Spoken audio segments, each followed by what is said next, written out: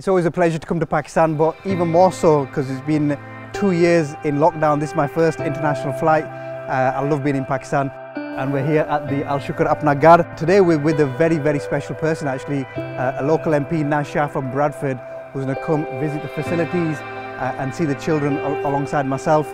I'm really, really looking forward to this.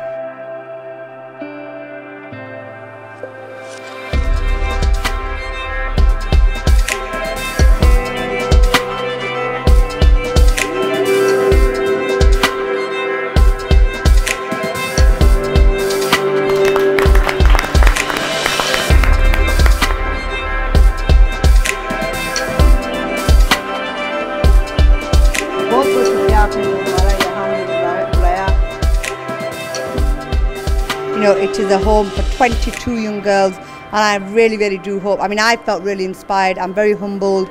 It's quite overwhelming to actually be here and see the setup that they've got. And I'd like to thank not just Penny Appeal, not just the foster mothers here, the girls themselves, but also Trustee Malik for the support that he's provided to this particular project. And I'm really super proud of all these girls behind me and around me, and the way they've treated me and welcomed me has been absolutely overwhelming. So thank you to Penny Appeal, thank you to Apna Ghar here in Chakswari, and thank you for all the foster mothers and these girls in particular for being the best that they can be. Small change, big difference.